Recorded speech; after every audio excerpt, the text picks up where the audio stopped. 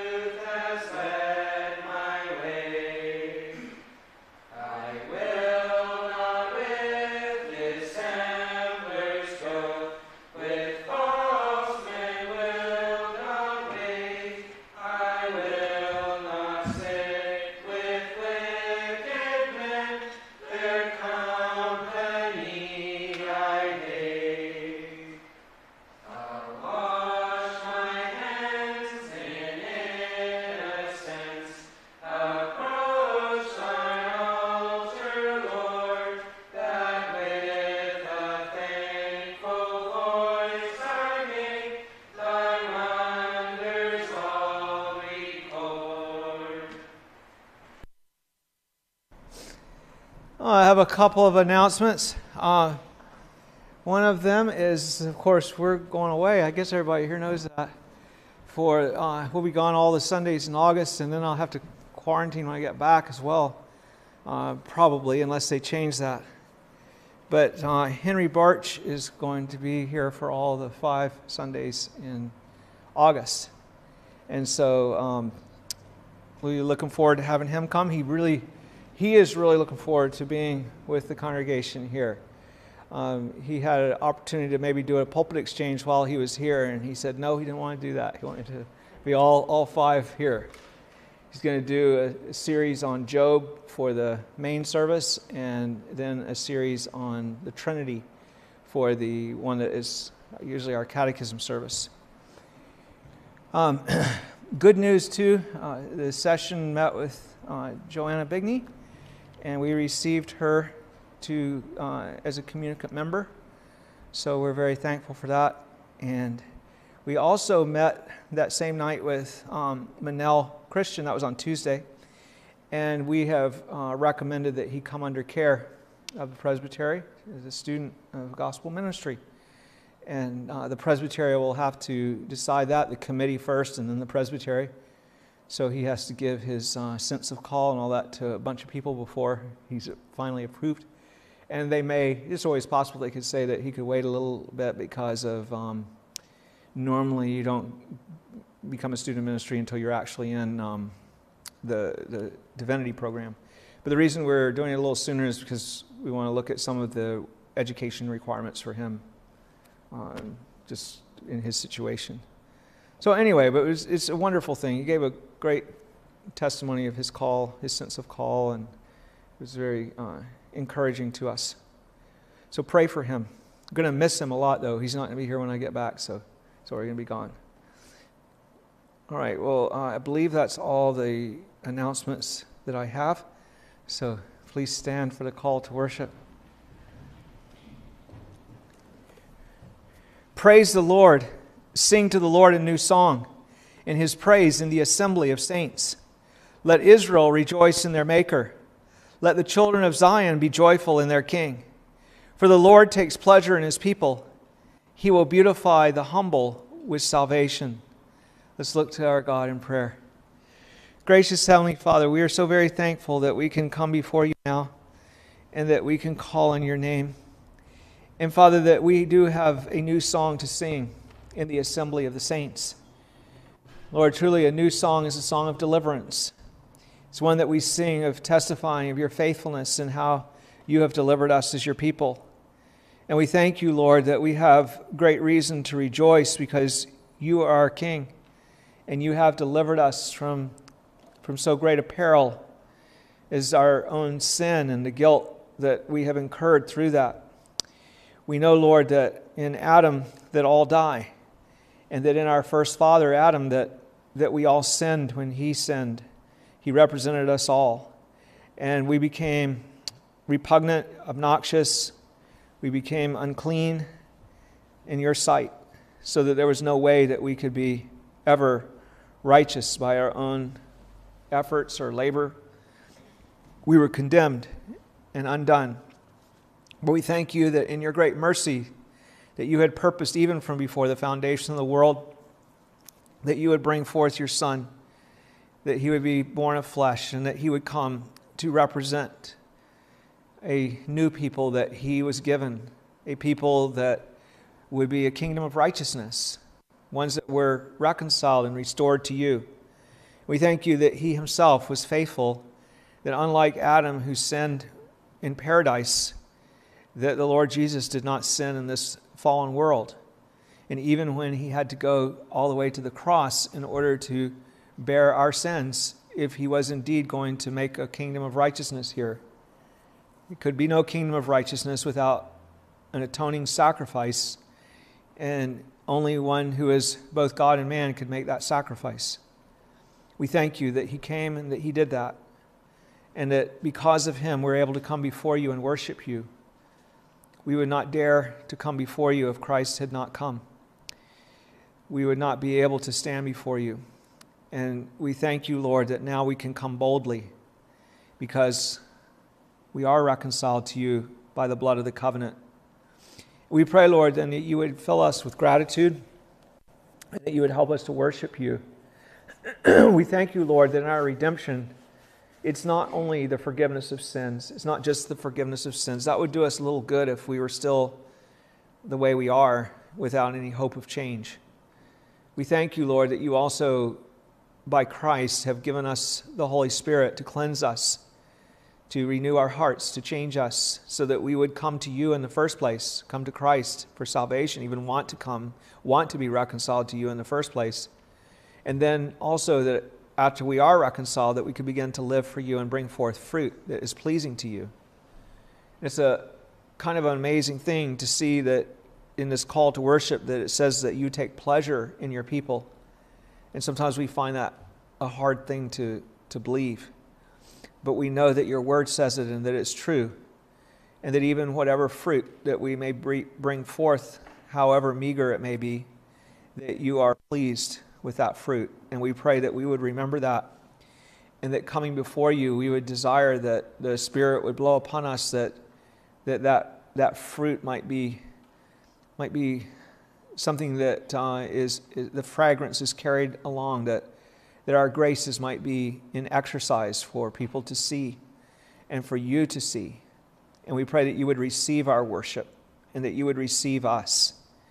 And we pray that you would strengthen us with the means of grace as well, that we might bear more fruit, that we might become a fountain of living water that will be a blessing to others, that your Spirit working in us, Lord, would be that which brings life to those who are in the wilderness and that sustains life for those who are already your people. Thank you, Lord, for all that you have done for us, for our Lord Jesus Christ. We do pray today for those that are bearing trials and afflictions. We pray that you would give them patience under their afflictions, help them to trust you as a faithful Savior, help them to know that you do not afflict them without cause, help them to rest in the hope that you will bring forth good out of it.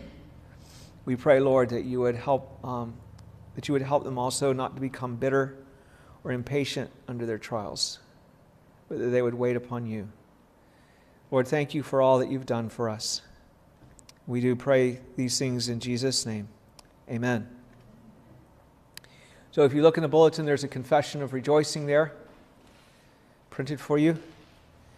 This is the one that we did last week as well. It's very suitable to what we're looking at presently. It's from Isaiah 61.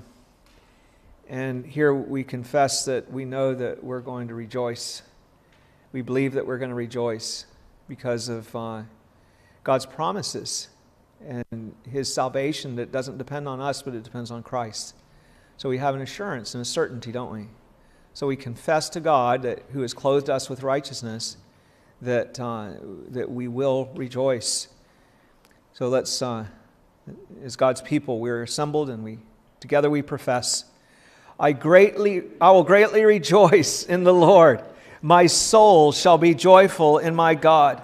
For He has clothed me with the garments of salvation. He has covered me with the robe of righteousness. As a bridegroom decks himself with ornaments, and as a bride adorns herself with her jewels. For as the earth brings forth its bud, as the garden causes the things that are sown in it to spring forth, so the Lord God will cause righteousness and praise to spring forth before all the nations. Now let's sing Psalm 92C. Psalm 92C is one where we rejoice that we're able to bear fruit in the house of God, and we look to Him to work in us. We thank Him for what He has done. And we talk about how those that are planted in the Lord do thrive and bear fruit. It's a song for the Sabbath day, 92C.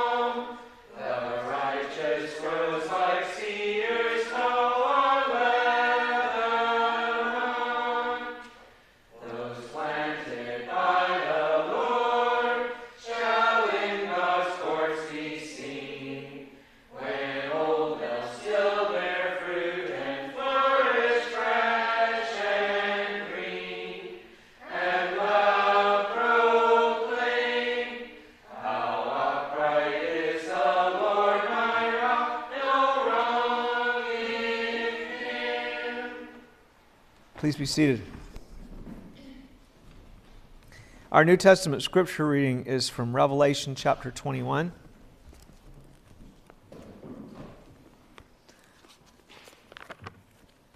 We have read this one before in connection with the Song of Solomon. It is very much related to it because it talks about the bride and her union with Christ. And of course, we've seen that she's a complicated bride. She's one that is made up of multiple members. She's a bride with many members that make her up. All those who are redeemed in Christ. And so John has to go up on a high place to see the whole bride as she comes down from heaven, adorned for her husband. And she becomes the place where he dwells. And we see that there is a kind of a restoration. There is a restoration of paradise. And there's a building scene, but then there's also a garden scene that we're going to read the first 5 verses of chapter 22. And there are trees and rivers of water. things like that are there for God's people. So we look forward very much to being with Christ at this great wedding feast that's coming, this great day when we will be brought to Him. So listen now as I read this to you. This is Revelation 21:1 is where I start. Now I saw a new heaven and a new earth, for the first heaven and the first earth had passed away, and there was no more sea. Then I, John, saw the holy city, New Jerusalem, coming down out of heaven for God, prepared as a bride adorned for her husband. And I heard a loud voice from heaven saying, Behold, the tabernacle of God is with men, and He will dwell with them, and they shall be His people. God Himself will be with them and be their God. And God will wipe away every tear from their eyes. There shall be no more death, nor sorrow, nor crying. There shall be no more pain, for the former things have passed away. Then He who sat on the throne said, Behold, I make all things new. And He said to me, Write, for these words are true and faithful. And He said to me, It is done. I am the Alpha and the Omega, the beginning and the end. I will give of the fountain of the water of life freely to him who thirsts. He who overcomes shall inherit all things, and I will be his God, and he shall be my son.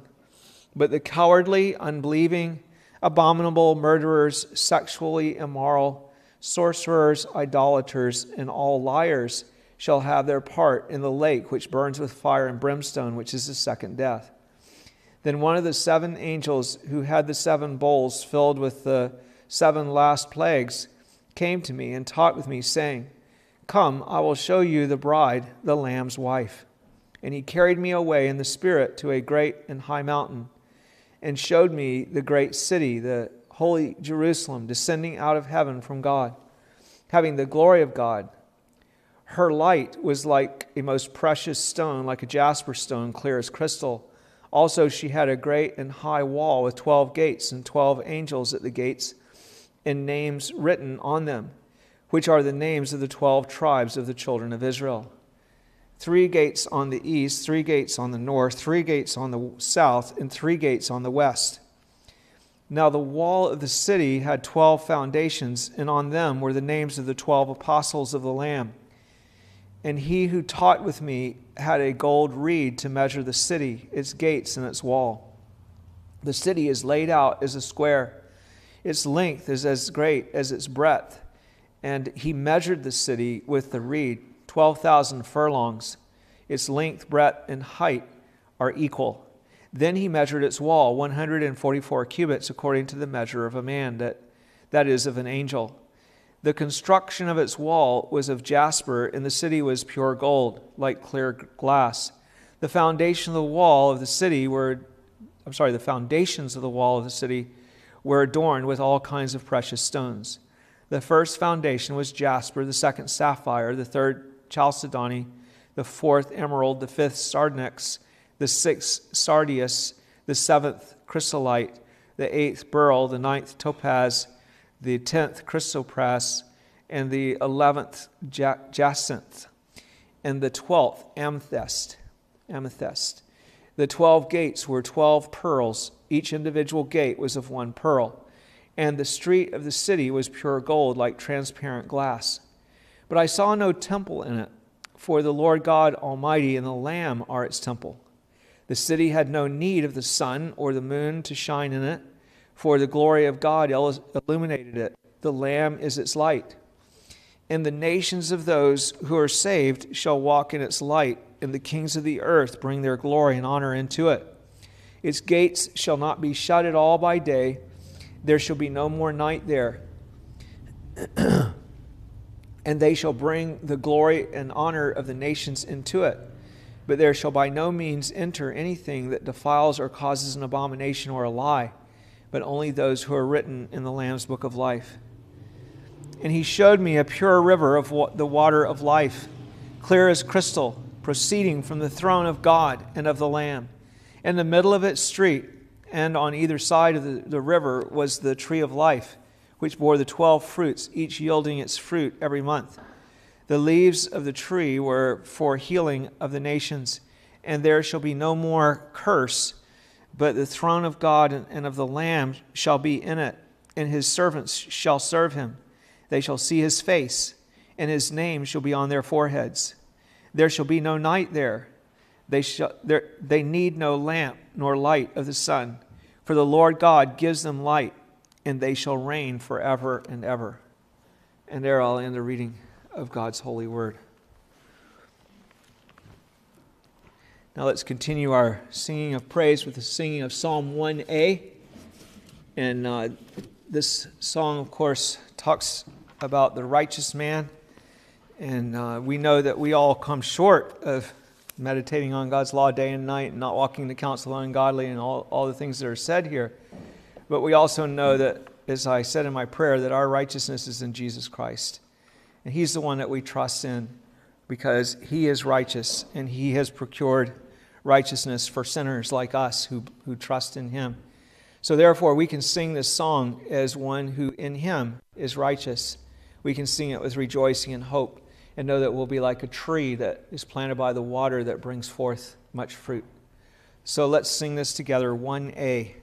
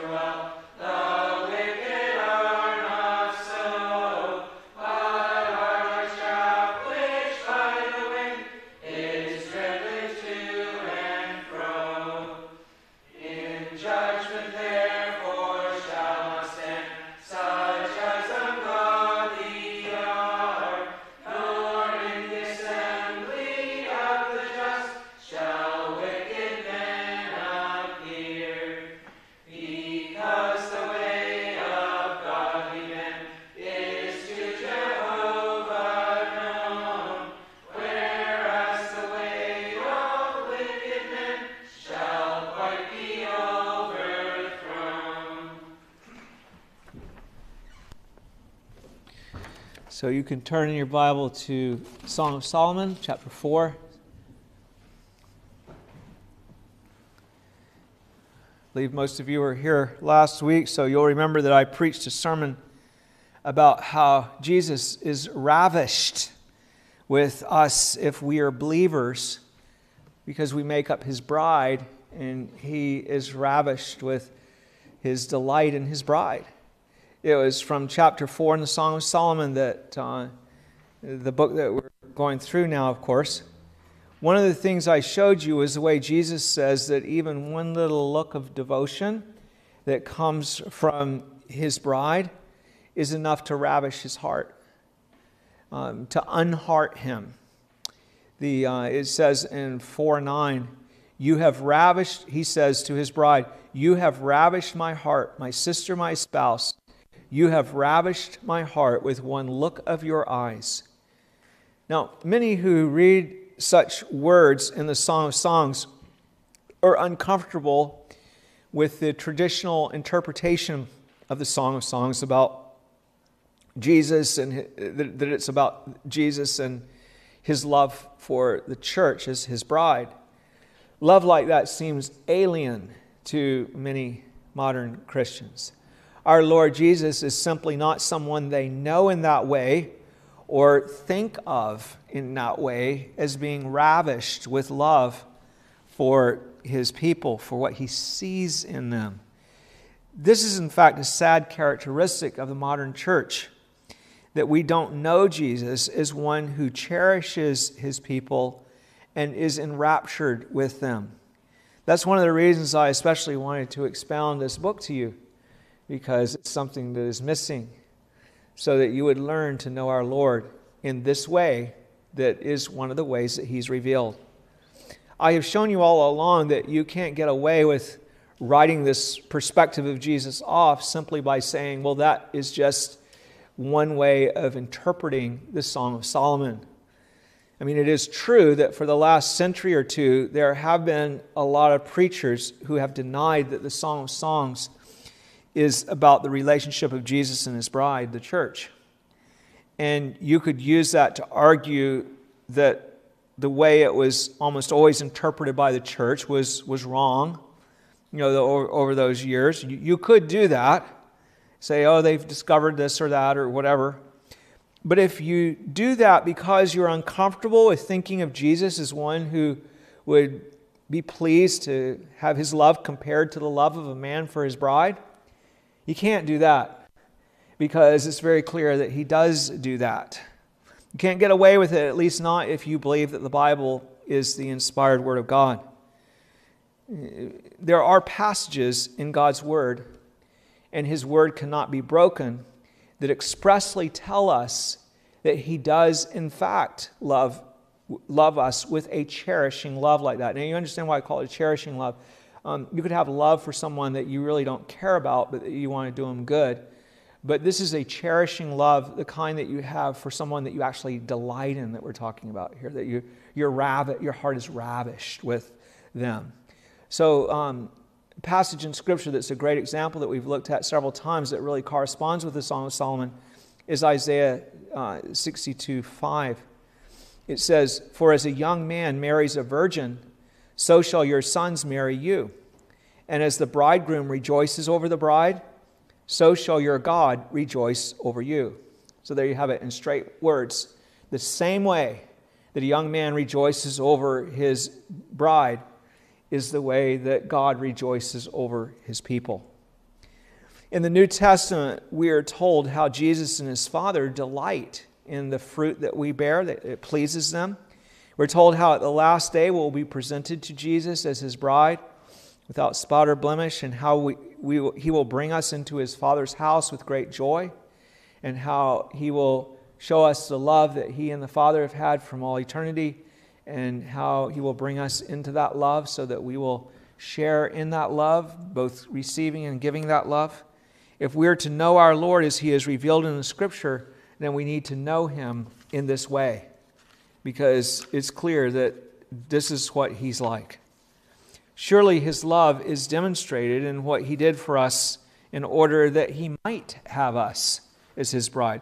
How for the joy that was set before Him, that He endured the cross, even though He despised the shame, that He might purge our sins and bring us to Himself without spot or blemish. Remember with Jacob, when he wanted to marry Rachel, and he had the 7 years that he had to work first, and it was a very short time to him, because he was so, even though there was a burden that he had to bear, he did it gladly because of the joy of having her, anticipation of having her as his wife.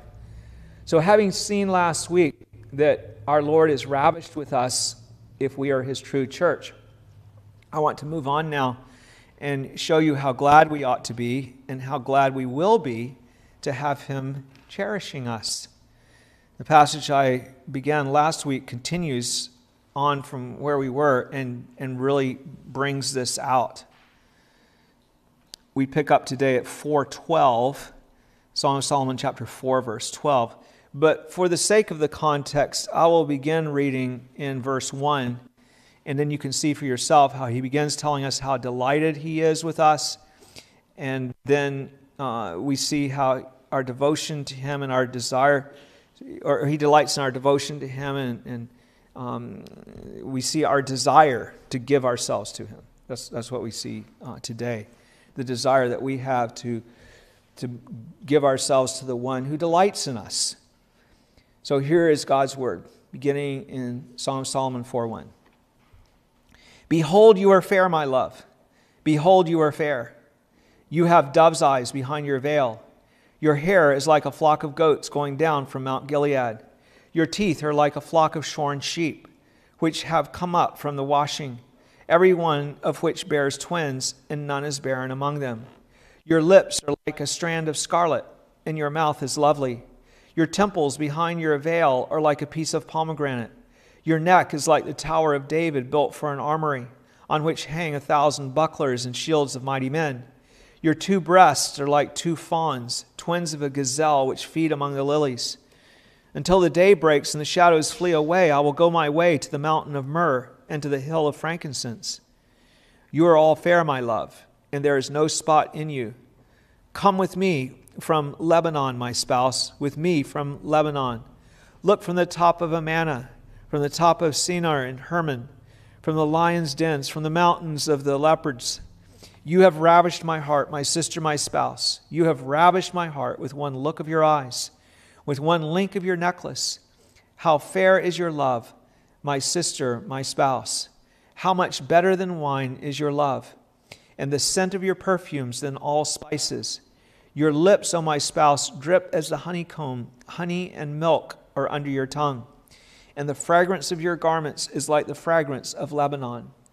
A garden enclosed is my sister, my spouse, a spring shut up, a fountain sealed.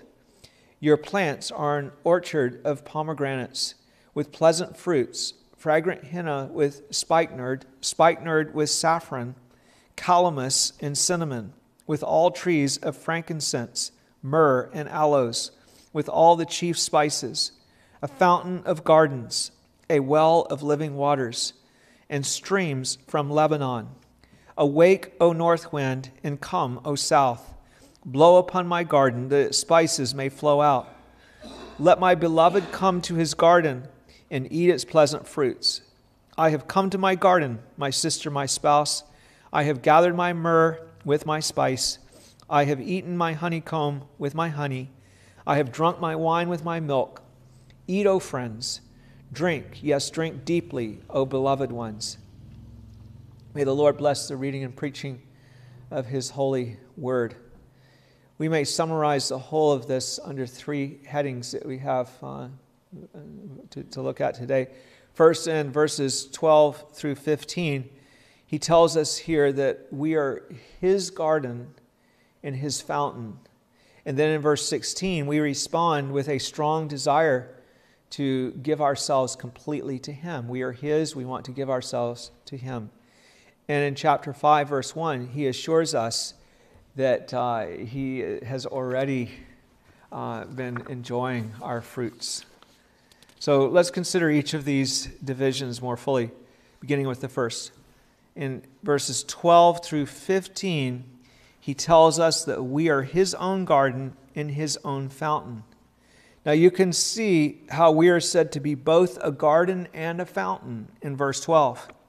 A garden enclosed is my sister, my spouse, a spring shut up, a fountain sealed. Now I found when I was studying this that there were many interpreters who wanted to say that the bride is a garden that is supplied by a fountain. But that's not actually what it says here. It's certainly true that when we are in Christ, He baptizes us with the Holy Spirit, who is signified by water baptism, and the Spirit is to us like a fountain of water. John the Baptist said of Christ, I will baptize you with water, but He, Jesus, will baptize you with the Holy Spirit. God explained to us in Ezekiel 36:25 that when He gathered His people to salvation, He would sprinkle clean water on them, and they would be clean. But water baptism is the symbol, but the cleansing that's accomplished is not the washing of our bodies, of course, but it's the washing and renewing and regeneration of the Holy Spirit. So it is that which the Lord does. It's that which the Lord goes on to describe in Ezekiel 36, verse 26. He describes it, this washing that the Spirit does. What is the effect of that? He describes it as giving us a new heart, of putting a new spirit within us, of taking away the heart of stone and giving us a heart of flesh, a heart that is responsive to God.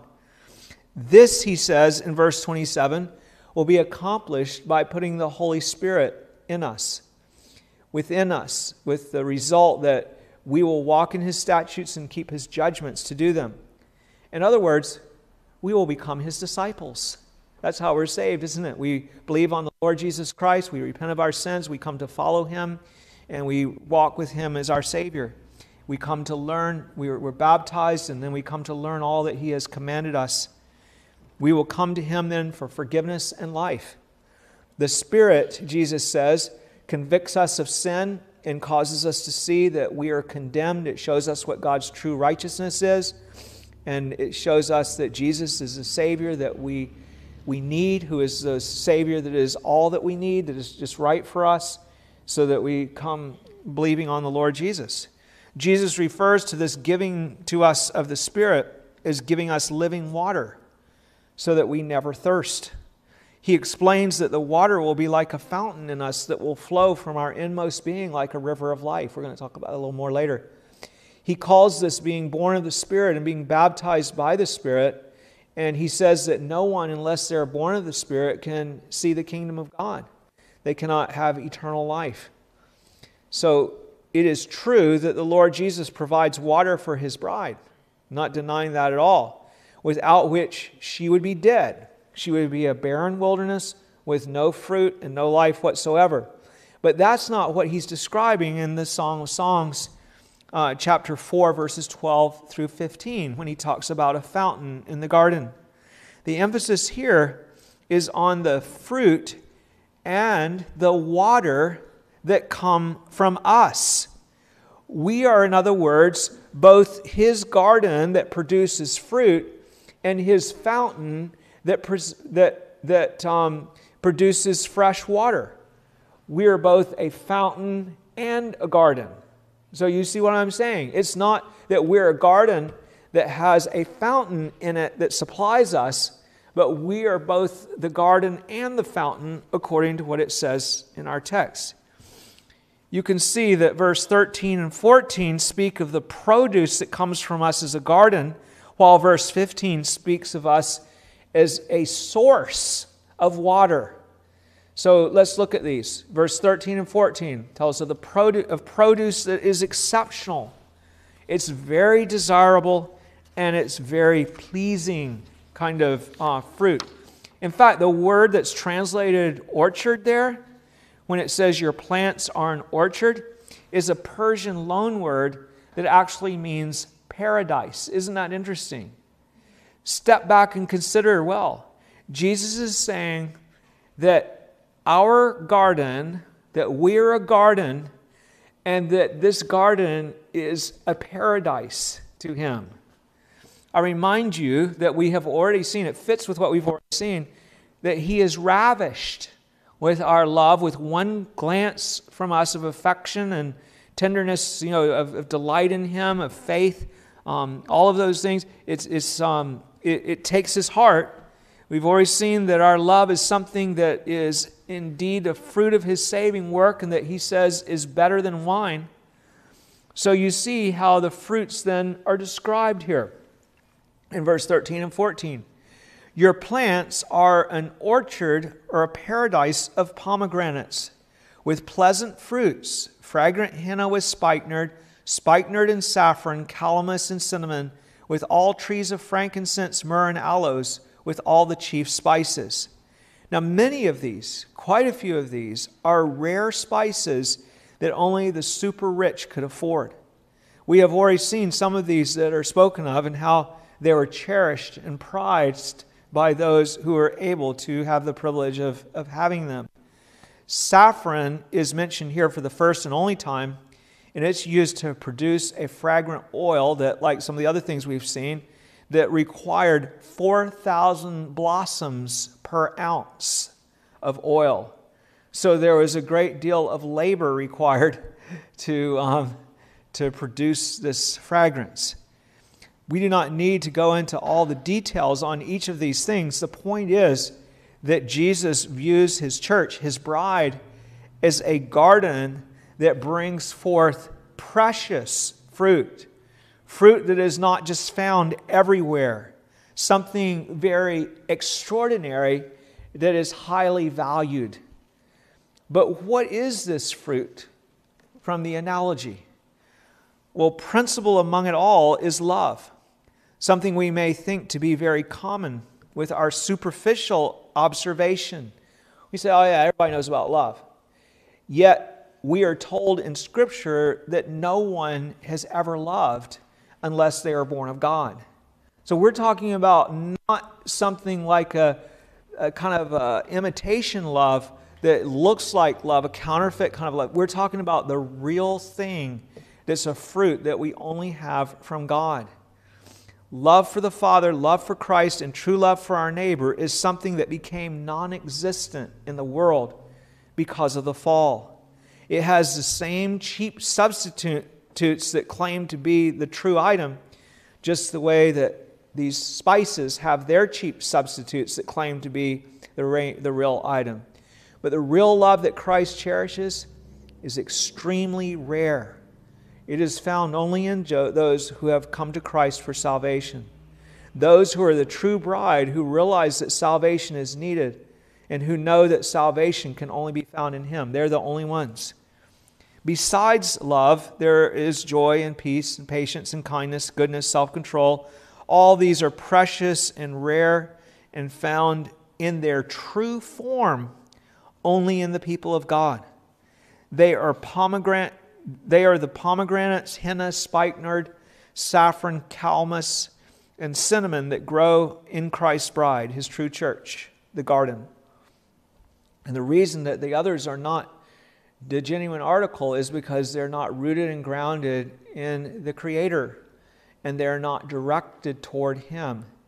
And so to love anything without loving God is to miss the whole point, the whole mark. Or to have joy in anything without joy in God is to corrupt the whole thing so that it's no longer a virtue, but actually a vice. To our Lord Jesus, then, where He sees these fruits in their true expression, it is to Him a garden of paradise. We were made in His image to start with. And we know how when we were created that God declared that it was very good after man was created. And this was the pinnacle of His creation. The high point of creation was man made in His image. God delighted in that we were made to be a reflection of God and who He is as creatures that He had made. And He had great delight in us. The angels rejoiced when God created us. We were made in His image, but of course we fell into corruption and defilement. And His bride is the one that He has brought forth now out of that fallen, ruined mass, brought forth by His power to be renewed in His image again, in knowledge, righteousness, and holiness. For Him, she is a garden of paradise, a garden of Eden, the Holy of Holies, where He delights to dwell. And somehow the way that we're made as creatures, we have this freedom and so forth, where we can go this way or that way, as it were. We're not like robots that are just doing things and we don't know what we're doing. We know what we're doing. We do things deliberately. And so in order to bring us to the place where we had a depth of love and the true love that we need to have in the way that we were created, God brings lessons to us that come only through the fall and through all of the different things that we experience. For us to really understand what He's like, we needed to see His grace redeeming sinners. And we needed to see Him sending sinners to hell. And we wouldn't really know His character in the kind of creatures we are. We were creatures that were made who need to be educated by God. He reveals His glory to us. This is how He has chosen to work in His wisdom. So that there's this kind of a divine working that goes on. Verse 15 describes now the bride of Jesus, His church, as a fountain of water. So you see, she is, we've seen that she was a garden, but now we see in verse 15 her as a fountain of water. It says, a fountain of gardens, a well of living waters and streams from Lebanon. So you see that she's not only a fountain, but also a well and a stream. By his saving work, she has become a source of blessing, a fountain of blessing to others. Jesus describes this marvelous quality in which we are said to actually become a source of water in John 7:37. He says, on the last day, that great day of the feast, it tells us, Jesus stood and cried out, saying, if anyone thirsts, let him come to me and drink. So Jesus is where we get the water of the Holy Spirit. He says, he who believes in me, as the scripture has said, out of his heart will flow rivers of living water. So he comes to Jesus as the source, and then he becomes himself a source. And out of him goes rivers of living water. It says, but this he spoke concerning the Spirit, whom those believing in him would receive, for the Holy Spirit was not yet given because Jesus was not yet glorified. What happened at Pentecost when the Spirit was poured out? The disciples, the apostles, who were completely incapable of being a fountain of water that would give life to anyone, when filled with the Spirit, were now able to go out and preach the gospel so that many people believed, even that very day. By the work of the Holy Spirit, then, we, Christ's bride, have become a life-giving source of refreshment that brings life to the barren wilderness.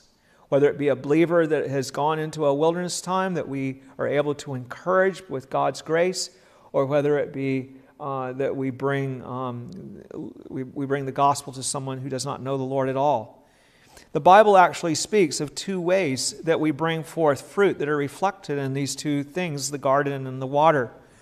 The fruits of the Spirit that I spoke about before, love, joy, peace, patience, and so on, they are the produce of the garden. Okay, what comes out of us is a garden, what grows in us is a garden. But also we are said to produce fruit when we lead others to Christ. And then through our encouragement and ministry to them are used to help them to bring forth fruit, and we water them so that they come to life in the first place, and then they grow. So we're channels of living water, as it were. A source of life is those who minister to one another in Christ our husband by the Spirit. Jesus was anointed with the Holy Spirit without measure, but we also have an anointing from the Holy One. The living water then flows out of us to bring life to the dead and to sustain each other in those who have been made alive. God uses us, in other words. Isn't that the two kinds of fruit that it talks about? Like the fruit of making disciples and the fruit of things growing like a garden in you. The water and the garden. Those are the two things. So we're here said to be a water source in three ways.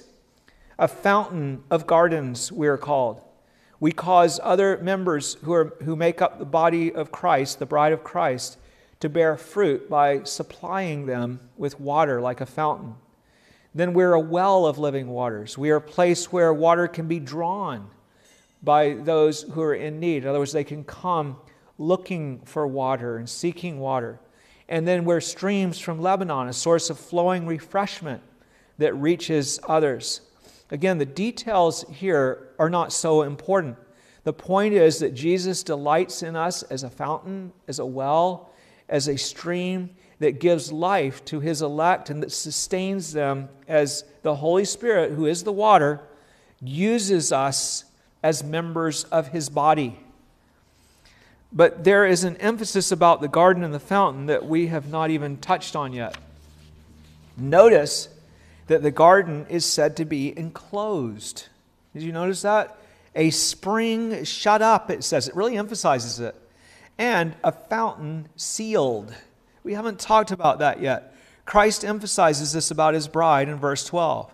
A garden enclosed is my sister, my spouse, a spring shut up, a fountain sealed.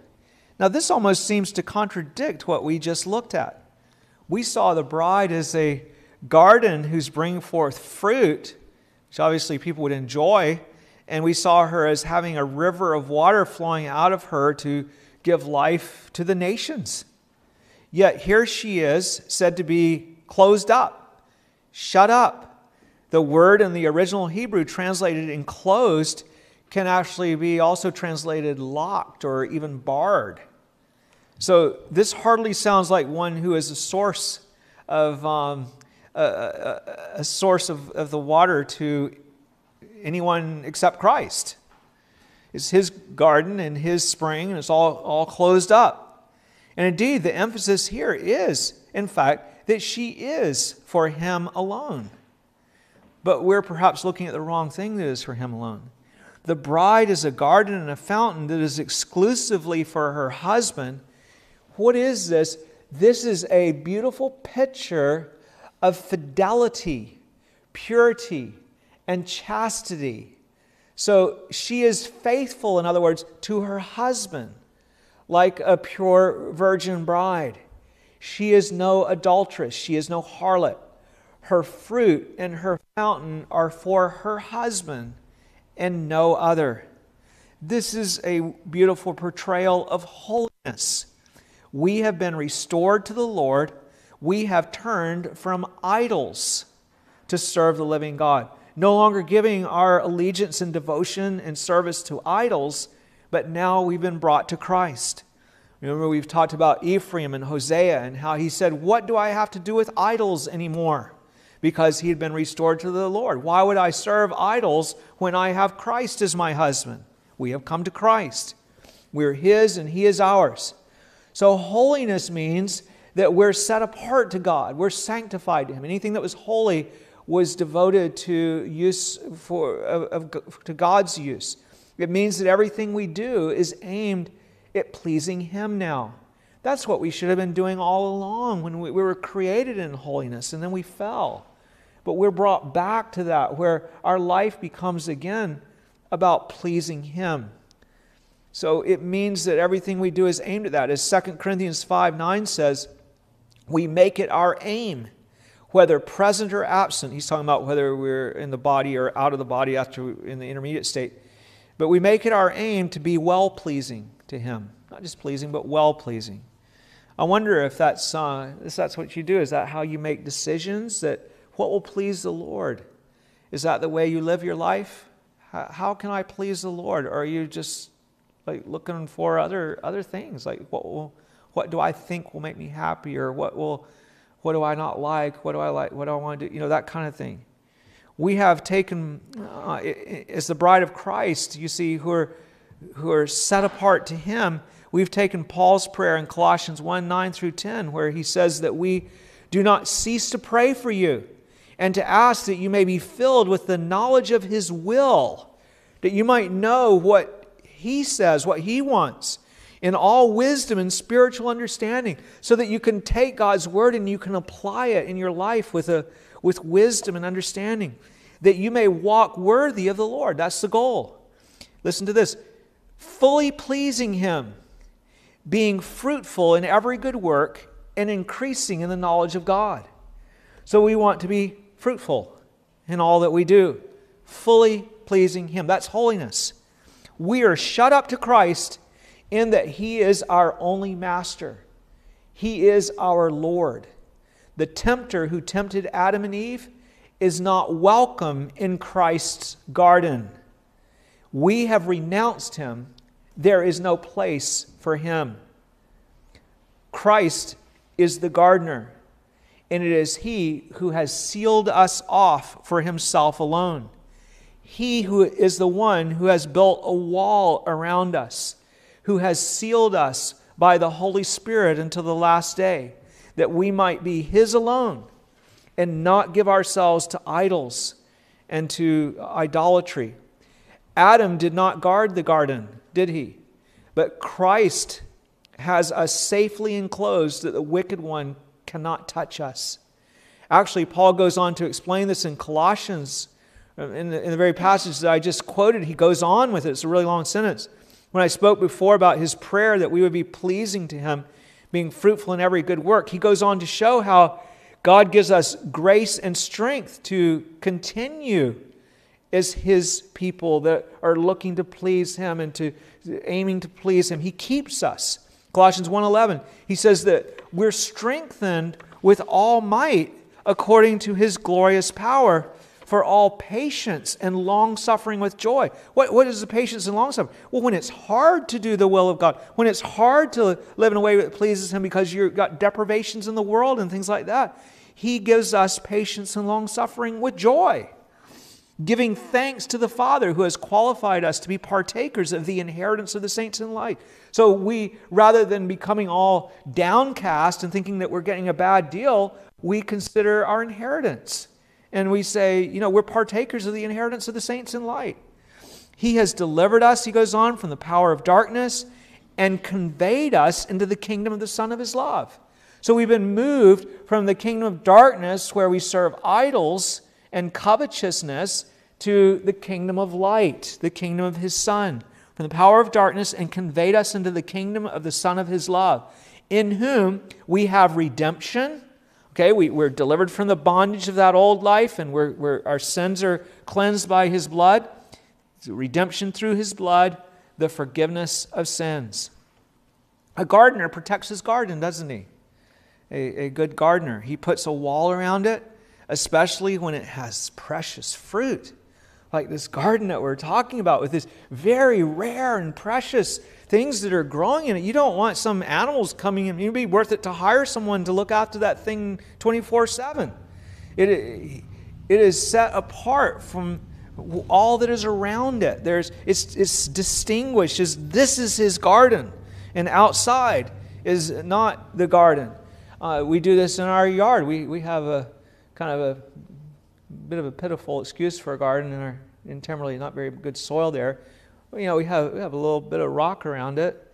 And it's marked off somehow. There's going to be, where the ground's plowed up, or there's a little railroad tie or something or another that we're going to have to mark it off, so that, when our boys go to mow, they don't just go mowing everywhere, just right over the garden, because it's no different than anywhere else. We're not going to get very, very good things growing there if we do that.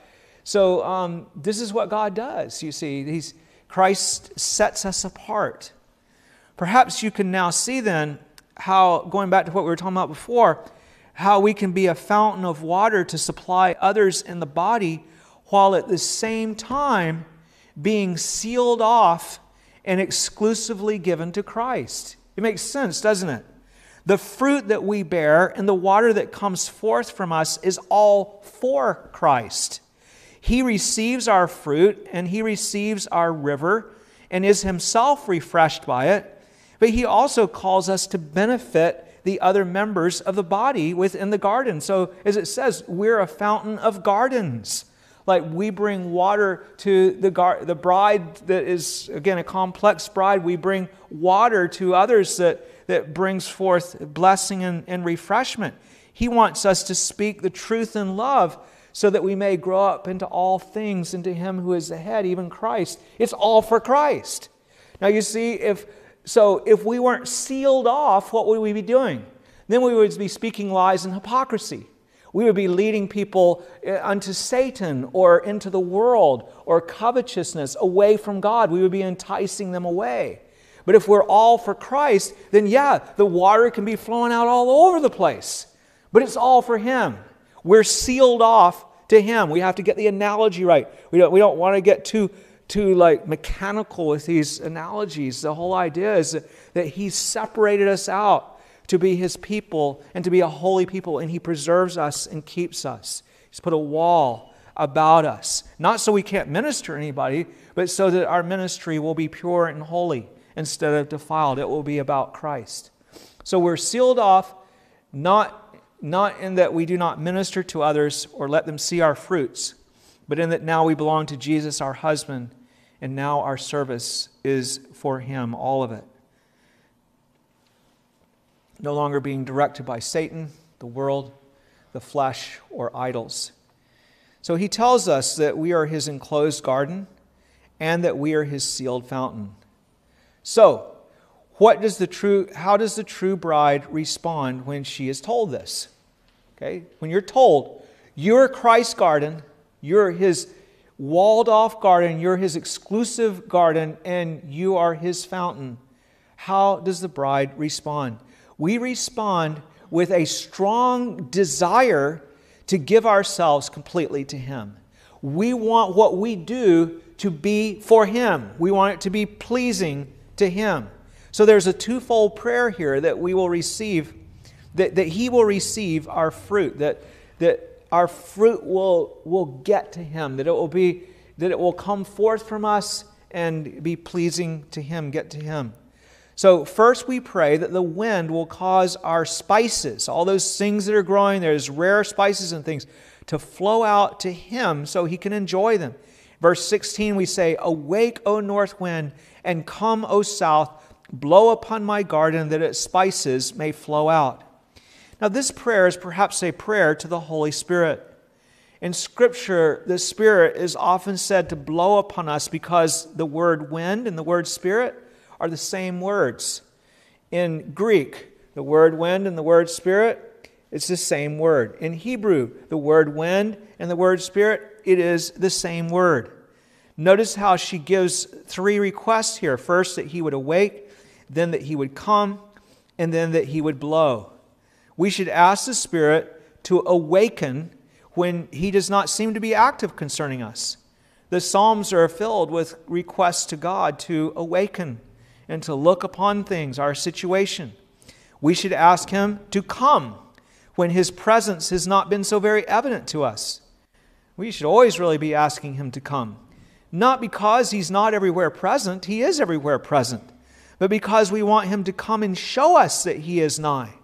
The Bible speaks, for example, about the Spirit coming. What does that mean? I thought the Spirit was omnipresent. The Spirit is omnipresent. The Spirit is everywhere. But what did it mean when the Spirit came? It meant that the Spirit was working and manifesting Himself in a way that was distinctive here than it was over here. And of course, that's very true, isn't it? That's what we mean by coming. And then we ought to ask Him to blow, to bring His influence upon us so that the precious spices that Jesus loves to grow in His garden will be active, so that they will flow out of us to Him. It will do no good to have grace in our lives that is not put into exercise in ways that bring glory to God. You could have all kinds of love and potential to love, but if it doesn't do anything, then actually it's not really there. It needs to be something that is exercised. If your joy evaporates as soon as trouble comes and there's nothing there left of it, then there's a problem. You see, we want it to flow out, to be seen even in those times of trouble. We need God's Spirit to work in us. In Palestine, the destructive winds were the winds from the east and the west, and those are not mentioned here. This is what George Burroughs says about this. He says, "The east wind is in Palestine generally withering and tempestuous. The west wind brings from the sea clouds of rain or dark, damp air." So it's not a very, very helpful kind of a wind. "The north wind, though, is cooling and refreshing, its power being broken by the mountain chain of Lebanon. And the south wind, though hot, has its heat mitigated in the upland regions and is never stormy." So here we are asking the Spirit of God to bring in those influences of His to blow upon us that will make us bring forth those spices that our Lord can smell, as it were, that we will be a savor of delight to Jesus Christ. We want, as Matthew Henry says here, pious and devout affections and holy, gracious actions that honor God and adorn our profession to flow from us. So we want the actions as well as the affections, the holy and devout affections and holy and gracious actions. Second, we pray that Christ our husband will come and eat the fruit that we have brought forth for Him. Okay, so the first thing we're asking is that the wind would blow so that it would stir up these graces that are in us. And now we're praying that He would come and receive these graces, that He would smell these smells, that He would eat. See, we could use all kinds of different symbols here, because again, this is allegory. The rest of verse 16 is our invitation to Him. We say, "Let my beloved come to His garden and eat its pleasant fruits." So here, the picture in the allegory is the bride eagerly offering herself to her husband. Some people say perhaps on her wedding night. She opens herself up fully to Him to come and enjoy her as His delectable garden that belongs exclusively to Him. She is His garden. She is for Him. Some see this as a consummation of marriage here. She is delighted to give herself fully to her husband. So as the bride of Jesus, we live to please Him. Our life is made full by pleasing Him through the grace that He gives to us. We're ever looking to bring forth more fruit for Him and to have Him come and receive that fruit with joy. We want Him to delight in us because He is our husband. Indeed, how happy we are when we're conscious of pleasing the Lord. Isn't that the times when you're the most happy, when you're serving the Lord and when you're doing things that are pleasing to Him, and you have the joy of knowing that He is pleased with those things? This is when our joy is made full. As it says, when we keep His commandments and He comes to us and He manifests His love to us. The Spirit comes and the bride, the groom comes and the Father come.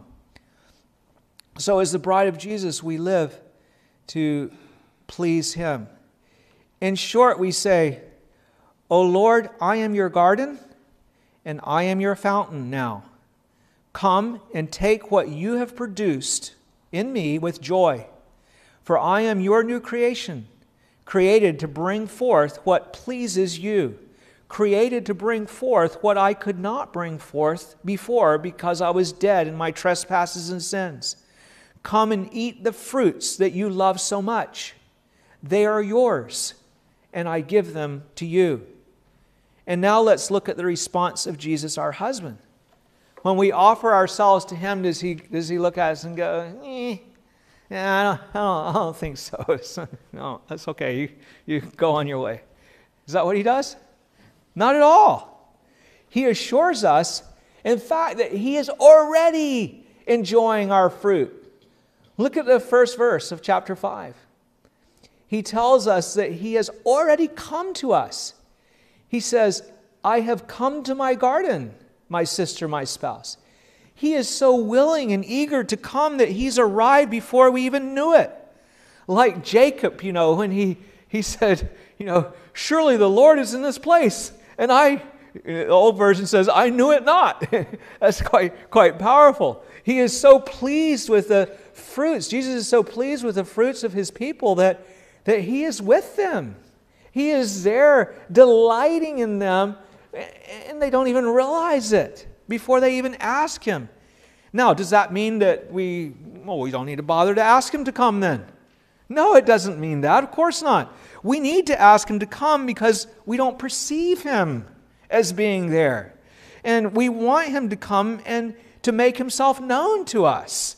Like I said before, He's present all the time, but He's even delighting in us, but we want to know about that. We want Him to come and manifest His love to us. He is gracious and kind, and His company is much to be desired. We don't want Him to be there, and we don't even know He's there. I mean, how do you enjoy a guest in your house if you don't even know they're there? Oh, when did you get here? Oh, I've been here for a week. Oh, I didn't know you were here. You're staying off in the bedroom or something, shut up or something. It's not very, you don't have a lot of good fellowship that way. It's right for us then as a loving bride to tell Him that we very much desire His company. What's more, we want Him to show us that He delights in the fruit that we offer to Him. Because if we're believers, we're bringing forth fruit for Him. We just are if we're real believers. And we want Him to take it and eat it, and we want to know that He's pleased with it. I know how my wife loves to cook. I'm glad that she does. And when she makes things, she often says, what do you think? Do you like it better than last time? She wants to know that it's pleasing. So, okay, that's the first thing. Come to us. But He tells us that He has not only come to us, but also that He has gathered the fruits that He loves from us. He says, I have gathered my myrrh with my spice. A gardener has a special joy, doesn't he? What does a gardener do when the crops start to come in and it gets time to begin to harvest some things? The gardener goes out and looks at his fruits. He inspects them and he says, look at that. Look at that pumpkin that's growing over there. Look at those apples that are growing on my tree. And there's a time the harvest is a time of joy and thanksgiving and praise, seeing the goodness of God and rejoicing in the bounty that is there. So what did our Lord do? Did He do a lot of plowing, and did He do a lot of planting? Did He have to do a lot of work? Yeah, He had to go to the cross. He had to do all of that. So now when there's fruit in the garden that is the result of all of His labor and His work, He cherishes that. It's a joyful time for Him. So our Lord makes it plain that He had found fruit to gather that makes Him glad. He is delighted with what He finds in His garden. As stated before, often we don't realize that even the first beginnings of true spiritual fruits that we bring forth cause Him to be ravished with us. Here is His new creation begun in us, the first fruits of the Spirit in us that bring joy and gladness to Him, because He knows the potential. He knows where that life is going. He knows that that's the real deal that He is looking, however small and meager it may be. Here is the beginnings of true love, true joy, true patience and goodness, true gentleness. What was before wholly defiled and polluted and unclean, reprehensible in His sight, just a pitiful imitation of those fruits, He is now able to find true fruit, fruits of the Spirit that ravish His heart. That is our Lord. And He shows us also that He has found a lot of different kinds of fruit. He shows something of the comprehensiveness of it when He presents everything in pairs in this passage. He says, my myrrh with my spice. Like I had these together. My honeycomb with my honey. My wine with my milk. He finds much here that He loves. He overlooks nothing. He could name different ones here, you see. But He's just looking around. Oh, look at the beans and the corn over here. And all the different things that are growing there. So He has already come, He says, and He has already gathered the fruit. We didn't even know it. And that we have brought forth Him. And that's not all, though. He also has already eaten the fruits of our garden. He's been enjoying them. He goes on to say in 5:1, I have eaten my honeycomb with my honey. I have drunk my wine with my milk. All the while, He's been enjoying our fruits, and we did not know it. What a keen interest He has in this. Because you see, again, here is the fruit of His work that He left the glories of heaven to procure. Here is the fruit of His work that He, the Son of God, went to the cross to bring forth. My brothers and sisters, you need to see this so that you will be encouraged to bring forth more fruit for Him. I say, I don't have very much. It doesn't take much. All it takes is the real thing, the real God-wrought fruit that He produces in our life.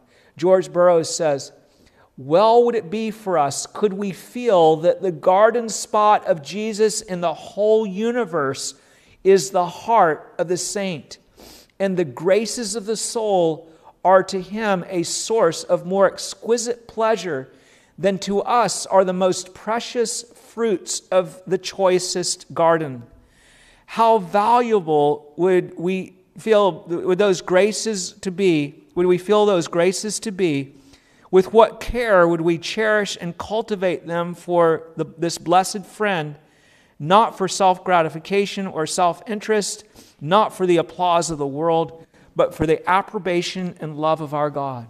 I mean, how often do you even do things that are good deeds and your main concern is that other people notice and what they think of you and what they saw, rather than I'm doing this for Him, the King of Kings and the Lord of Lords. You say, well, He wouldn't be much pleased with it because He knows all the flaws in it. Of course He knows the flaws, but He's delighted with that which is true, that which is Spirit-wrought, that is in you. You need to see this, not just so you will be encouraged to bring forth fruit for Him, as I was just saying, but also so that you'll have the joy of Him as one who has this this gracious, gentle love that delights in His children and rejoices in the progress that they make. He wants you to have joy in His gracious acceptance of you, joy in Him. He tells you that we are His workmanship. He is remaking us into His glorious image. If you are in Christ, the work has already begun, and He has already been delighting in it for as long as you've been a Christian. And perhaps like Jacob, the Lord was in this place, and I knew it not. He invites His friend to enjoy His bride with Him. At the end of 5:1, He says, "Eat, O friends, drink, yes, drink deeply, O beloved ones." So this is a summons to His friends to feast upon His bride, to drink her fountain and to feast upon her fruits, inviting His friends, in fact, to be inebriated with her, drunk. That's what the words drink deeply indicate. Now, this seems quite shocking in multiple ways, that He should be inviting His friends to feast upon His bride, and that He should invite them to become inebriated with her. It is shocking until we remember that this is an allegory that speaks of spiritual things. Who are the friends here? Well, surely the angels are His friends. They rejoiced when He made the world, when the sons of God rejoiced when man was created in God's image, and they shouted for joy. They rejoiced when Jesus was born in Bethlehem. They said these were good tidings of great joy that shall be to all the people. Hallelujah, glory to God in the highest, peace on earth, goodwill toward men. They rejoice when one sinner repents. Surely they take great delight in the beauty of His bride as she brings forth fruit. That the bride that He is bringing forth, they watch with wonder and amazement as they see her being renewed in the image of God by the working of His powerful grace. These are the things that they desire to look into. They look at the garden with Him, and they receive the fruits and rejoice in the fruits that are there. Surely He also invites the bride to feast upon her own fruit. Remember again that she is a complex bride. One bride made up of many members, so that she is said to edify herself in love, which is an odd thing, isn't it? Edifying herself, because she's made up of multiple members. To encourage herself, she is said to disciple herself. She's supposed to teach herself to observe all things that He has commanded. And He promises to be with her always as she teaches herself these things. She is to admonish herself as one member admonishes another. Surely those who are busy seeking to feed God's people and to see the fruit grow, maybe you're a parent, maybe you're an elder in the church or a minister in the church, whatever it may be, praying for the people of God. Maybe you're a brother or sister that loves younger disciples that you want to minister and encourage to. You're praying for them. He invites you to delight in the fruit with Him that's being brought forth. Come, friends. Eat, rejoice, partake. See what is coming forth here. Think about Paul. Remember him with the Thessalonians and what he said, that you are my joy and my crown of rejoicing. And he talked about seeing you, the joy of seeing you at the last day before the Lord, accepted of Him, the bride that's presented Him. Well, Paul is part of the bride too. But she's rejoicing. The friends are rejoicing. The friends of Christ, like Paul and Barnabas and different ones who labored with Him, co-laborers with Him, are rejoicing. And all the people are rejoicing. There's the mother who begins to see the fruit in her child that she's been praying for, and she sees tokens of that, and it brings joy to her. And the father that sees his daughter starting to emerge and go forth to serve the Lord and to want to please Him in her life. It becomes a very special thing. Jesus does not wish to eat alone, and He will not eat alone. No, indeed, He has planned a great wedding feast on the day when His bride is presented to Him in all her glory, adorned for her husband, without spot or blemish. How our hallelujahs will rise in that day. How the angels will shout with joy and gladness. But we can also enjoy that now as we rejoice in the progress and the growth of those around us, delighting in the work of God and engaging ourselves in that work. But in that day, at the end, Jesus will enter his tabernacle, the Holy of Holies, the garden of paradise, his garden with his fountain, and it will be his people whom he redeemed by his own blood. Remember that Ephesians tells us that the temple is, and Peter as well, that the temple is made up of living stones, that the apostles and prophets are the foundation, and that the people make up, and Jesus inhabits that temple, and it is his garden where he takes great delight. And out of that garden there comes forth a river of living water that goes forth and brings healing to the nations. The glory of the temple will be that the Lord is there, surrounded by his adoring bride, whom he has redeemed at the cost of his precious blood. There she is, the one that he loves. There he is, the one that she loves. Already he has come to us. Already he is gathering his fruits. Already he is feeding. But the greatest day of all is yet to come. What a joy and privilege for us then to give ourselves freely to him as his bride, both now and forever. We have been set apart to the Lord if we have been redeemed. We are a holy people to the Lord. We are called saints because we are his garden and we are his fountain, and we delight to see the fruit and the growth that occurs in his bride. Please stand and let's give thanks to him. Gracious Heavenly Father, how grateful we are when we consider the great work that you have done in order to bring forth a bride for yourself, a bride out of the ruined mass of mankind, a bride, an elect bride that you have chosen, one that had no merit of her own, but that in your graciousness you set your love upon her. And we thank you, O Lord, that you have made a great bride, that there are many who make up this bride, and that she brings forth fruit that was completely unknown in the world after the fall, that she brings forth love and joy and peace and patience and kindness and gentleness, all centered in you, Lord, that is directed toward you, that is established before you and is yours, Lord. It's unto you, for you are our God.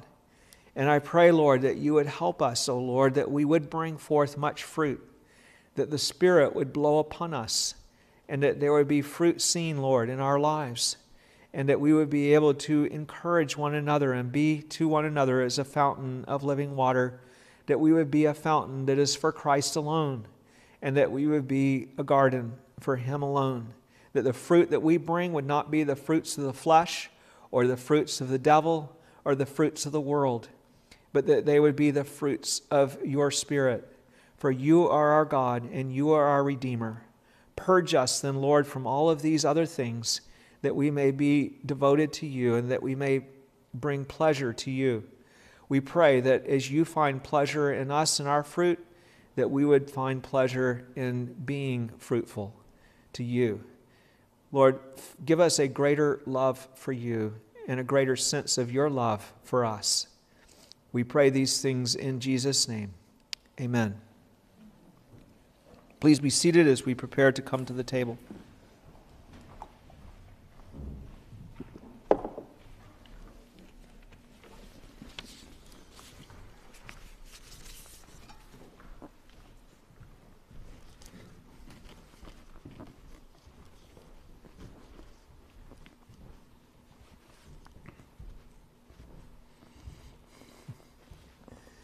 The wonderful fact that our Lord greatly delights in the fruit that we bring forth ought to make us very glad to give ourselves wholly to him. He will always welcome us because he has redeemed us. We're accepted in the beloved. We're accepted in Christ. Those who are his bride know quite well that we are completely unworthy to be accepted by him. He has shown us clearly the truth about our sinful condition and how it makes us deserving of eternal punishment in hell. And that's true of every person without exception. We deserve to go to hell.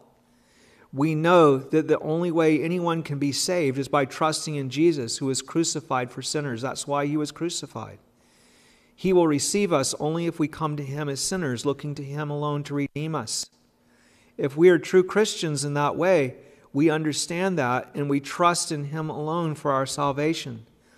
But what is hard for us to believe, we know all that, but what is hard for us to believe, that as those who have been redeemed by him, he is now ravished with even the first beginnings of new life that he finds in us. The new life that he gives us. We know that we still come very short of what we ought to be, and it's hard to think that he would rejoice over the little bit of fruit that we have. But he does. In coming to the Lord's table, we are to examine ourselves, aren't we?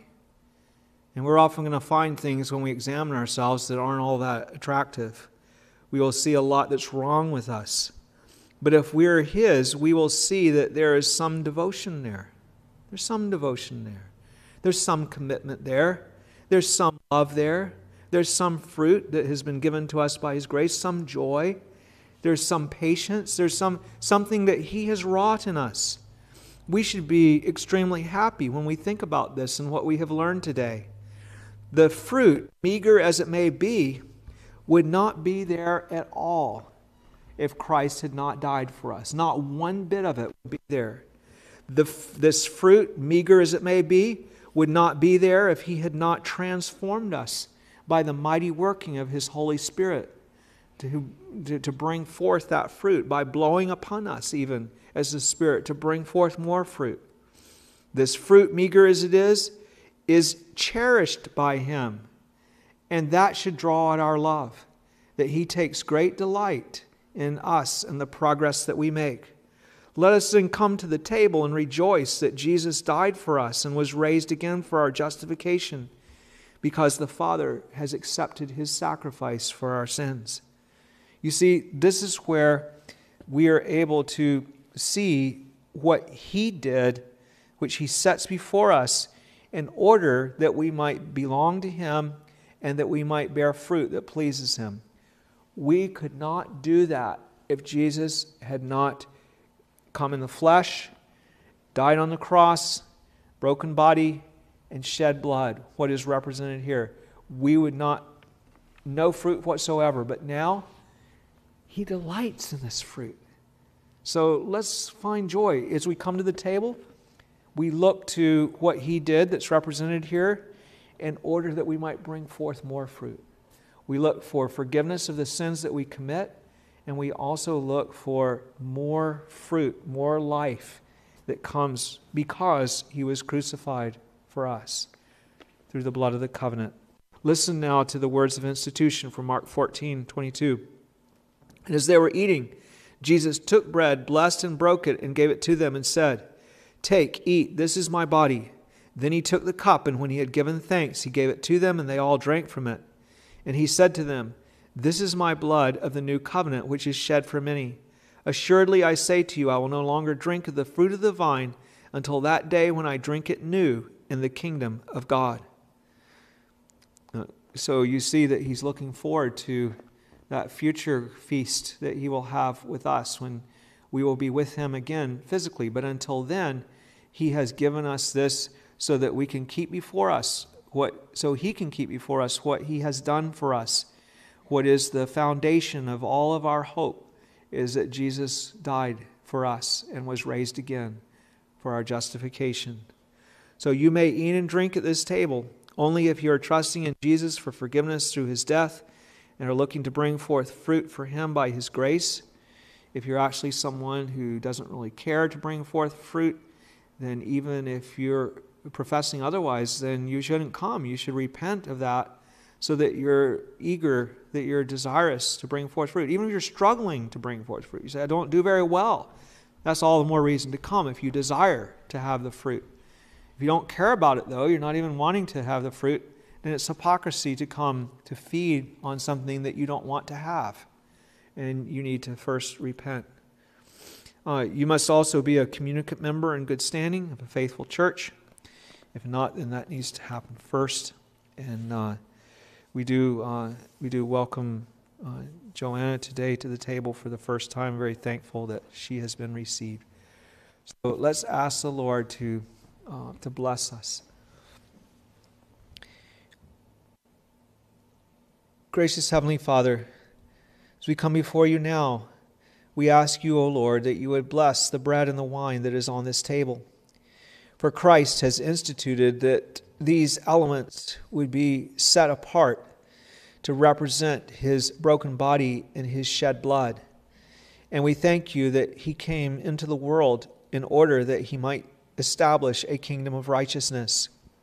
And we thank you that as those who have trusted in him, who have put ourselves into his hands to bring salvation to us through his merit and through his sacrifice, we have confidence that we are now righteous and standing because of him. We also have confidence that you are working in us to bring forth fruit in us, and that we have been anointed with the Holy Spirit. And we pray, Lord, that the fruit of the Spirit's work would indeed be evident in us, that you would blow upon us, Lord, and that we would see new life and growth, and that there would be a sweet savor that would go forth from us with the fruits that you have wrought in us. And we pray, Lord, that we would delight to belong to you and to give ourselves to you, that we would be like a bride who is just very, very pleased to give herself wholly to her husband. And we pray, Father, that you would be glorified in us. We do pray, Lord, as we're mindful of how short we have come and how ungrateful we have been. We do look to you for the ongoing cleansing and forgiveness of our sins. Father, we know that we are unworthy of the least of your mercies, and yet in Christ we have been made worthy. And we thank you that because of his merit and his work, that we have been fully justified. And we pray, Lord, that delight in Christ would grow stronger and stronger in us. And we pray that he would continue to delight in the fruit that is in us. And may we be conscious of that. We ask this in Jesus' name. Amen. So you may eat and drink as soon as the tray is passed to you, and then I'll ask Elder Ray Silver to give thanks for what we have received. According to the holy institution, command, and example of our Lord and Savior Jesus Christ, I take this bread, and having blessed it, break it and give it to you. Take, eat. This is the body of Christ, which is given for you.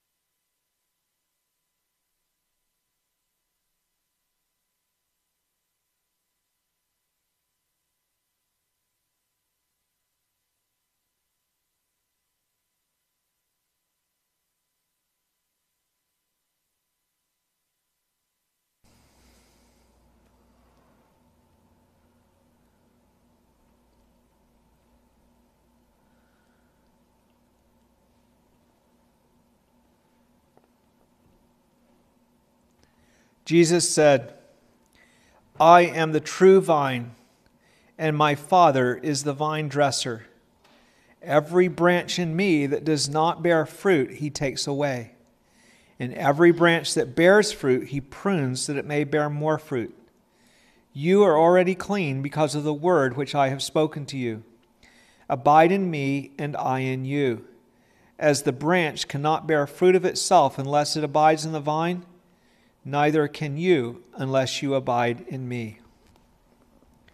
According to the holy institution, command, and example of our Lord and Savior Jesus Christ, I also take this cup and give it to you. This cup is the new covenant in the blood of Jesus Christ, which was shed for the remission of the sins of many. Drink from it, you who are trusting in him.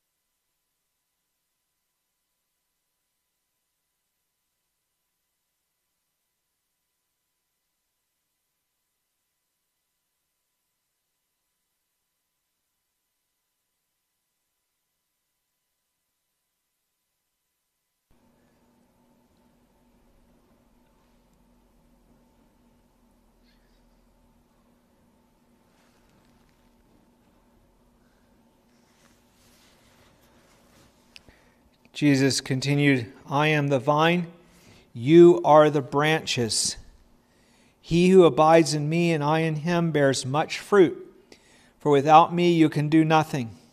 If anyone does not abide in me, he is cast out as a branch and is withered, and they gather them and throw them into the fire, and they are burned.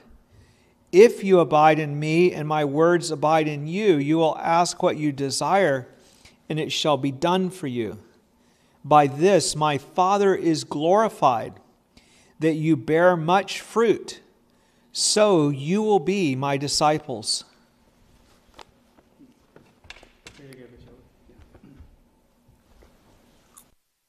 Heavenly Father, we thank you for this table that you've given, where we can picture your body and your blood that was shed for us. And to realize, Lord, that this was a great work of yours, to work true and precious faith in us. That you have sought us to be your bride, in spite of who we were, in spite of our past. And so we marvel, Lord, at your grace. And we see at this table here, as we look at the Song of Solomon, we just see how you rejoice over your church. Lord, how you rejoice over those that you've chosen and saved and worked grace in. And we marvel at that. So we're so thankful, week by week, as we take part in communion, to see your work in us and to joy in your salvation, in the great work that you have done in spite of ourselves. So Lord, bless us, we pray. We pray that the Holy Spirit, the wind, would blow on us, and that more fruit would come, more love and joy and peace. Lord, we pray that you would work those works in us. We admit oftentimes we don't have the desire for that. And so, Lord, we look to you even for the desire to have more fruit, and then for you to do the work to produce that fruit. Lord, bless us as we think about your word that feeds us, as we think about the bread and the wine that feed us here also. Lord, bless us by your grace and your mercy, and we're just totally assured, Father, your love and your sustaining of us and your care and just protection of us. Bless us, Lord, we pray. In Jesus' name. Amen.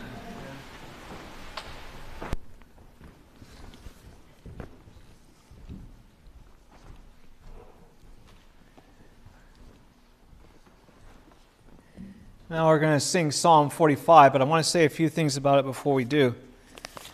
Sometimes people will wonder about why we don't sing this song of Solomon at church. It is a song, why don't we sing it? And there is a reason for that, and that is that we understand that God has given us a collection of songs in our Bible to sing when we gather for worship. And those are the book of praises, or the Psalter, as we call it. And there are other songs in the Bible, but they aren't suited for regular Christian worship or worship of God's people in the assembly.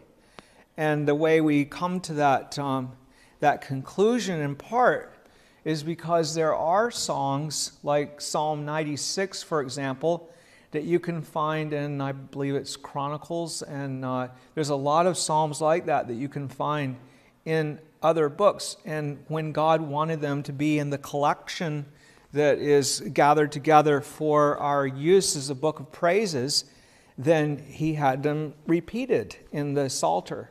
And the ones that He didn't choose, like Miriam's song when they came out of Egypt or something like that, He didn't choose to include. He included Psalm 90 that Moses wrote, and probably Psalm 91 that he also wrote. So that's why we aren't trying to put the Song of Solomon to music.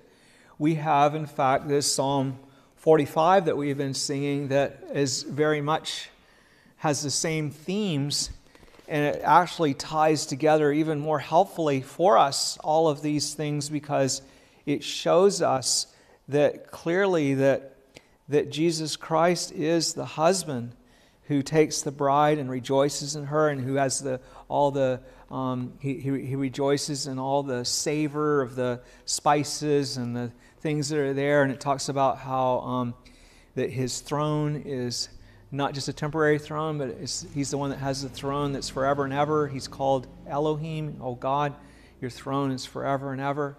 And of course that's quoted in Hebrews to show that He is higher than the angels, that He is the one who is the very Son of God. So we learn so much of our bridegroom here in this song, but we see the same things. We see Him delighting in her beauty. You know, the things that we've been talking about the last couple of weeks. You've ravished my heart, you know, that kind of thing. The King is there rejoicing in His bride that is being brought to her. So let's then sing together Psalm 45, and we are singing the one that's pasted in the back.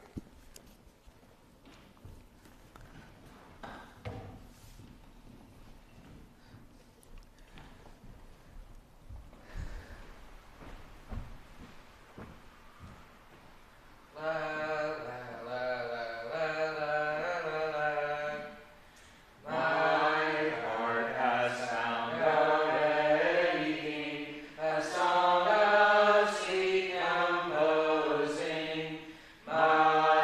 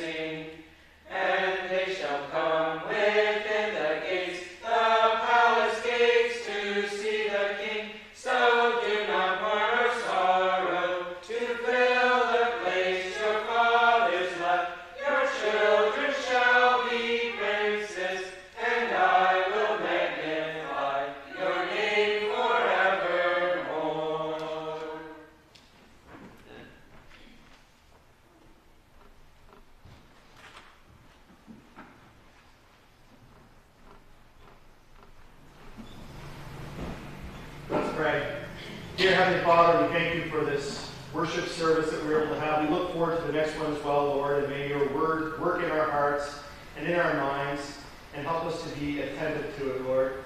We also pray that you help us to trust in you for all things, both spiritual and physical, the things that we need, Lord. We know that we can only get the things that we need through you. We pray for your blessing upon our time of food and fellowship downstairs, Lord, and we ask that you accept our tithes and offerings and help us to further your kingdom through their use. We pray all these things in Jesus' name. Amen. Amen.